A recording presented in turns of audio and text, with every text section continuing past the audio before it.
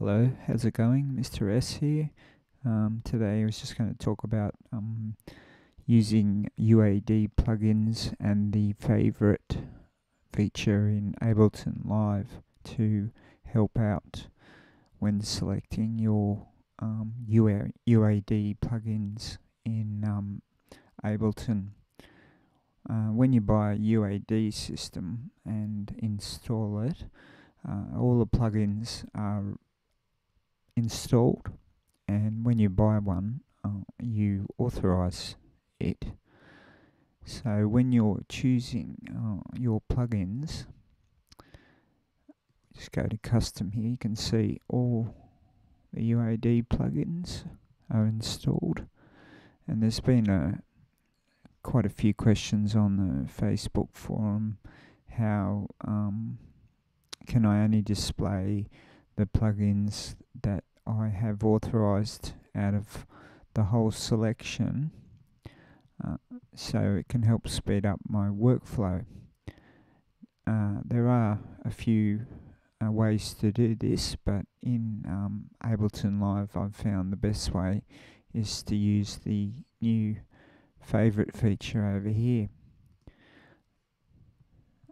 So as you can see, what I've done is I've chosen grey for UAD. Doesn't matter what colour you choose.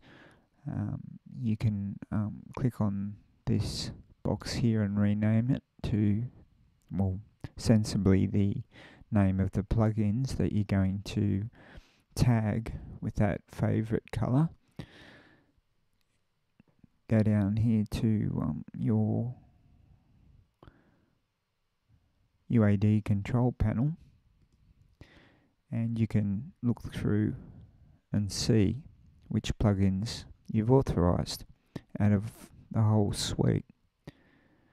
Now, when you're in the middle of writing music and in your workflow, trying to stop and remember which plugins you have authorized out of all the UAD plugins that are on your system.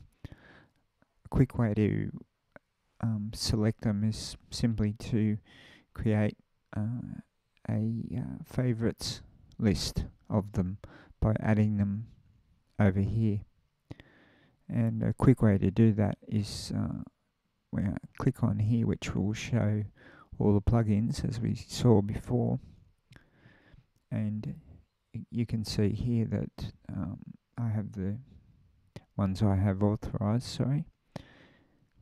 So rather than remember which ones those are, what I did was cross-referenced.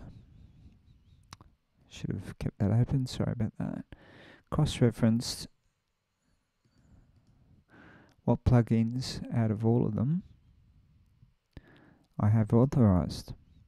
Now, you can simply look through here and see the ones that I've favorited, and you favorite a plugin or an instrument or anything in Live by simply right clicking on it, and this little window appears, and you can give it a favorite color, and it's then added to that favorite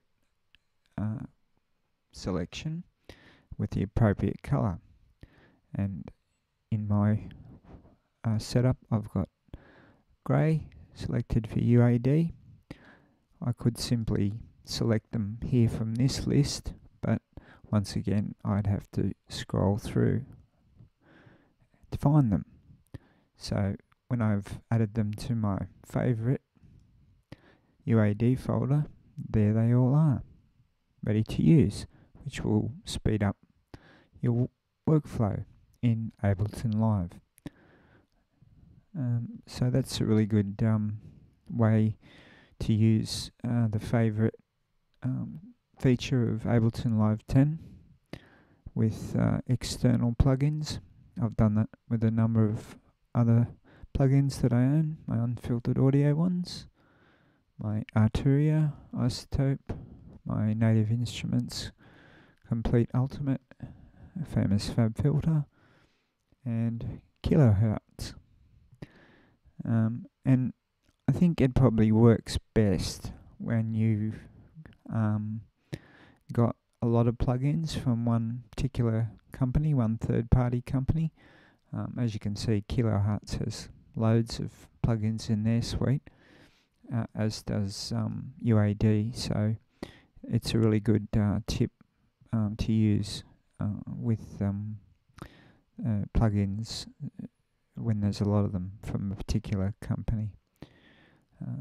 The other ones you can just select normally. Go to your local folder. Some of them already assigned to their own folder, so it makes it easier to select.